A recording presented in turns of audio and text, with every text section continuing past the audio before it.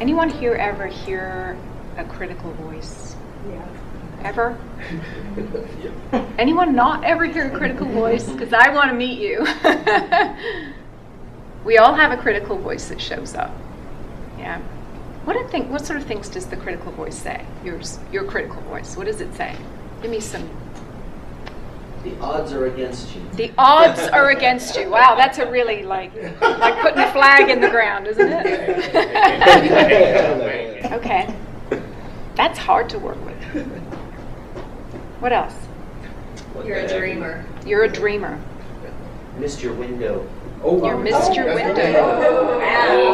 Yeah. Oh, get away from that. In LA. What about after auditions? What does the critical voice say after auditions? You should have did it this way. Uh-huh. You shouldn't have It'll worn go that over the shirt. lines again with you, right? It'll say, yeah. this is how you should have done Yeah. it, right? You should have wore that other Great shirt. idea. So how do those words make you feel?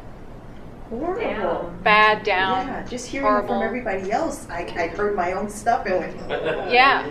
So you were. Do those things, those feelings make you do any better? No. No. It just makes you go down. Or it makes you more desperate. It makes you push harder. And when you push harder out of desperation, It's too much. then it's too much. It's still out of the way. Okay. So sometimes, there are voices that can be strong and they can kind of push us. They're a little different than the critical voice, aren't they? Because they're not slamming us. They're saying, go on, you can do this. Get up off your butt and do it.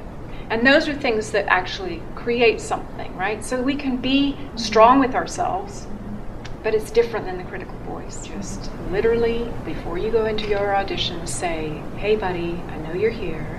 Why don't you sit outside in the waiting room while I go in there and hang out? If you want to meet me out afterward, we can, but I got you. I know your number, and I know you're going to be out here. But just so that there's a consciousness.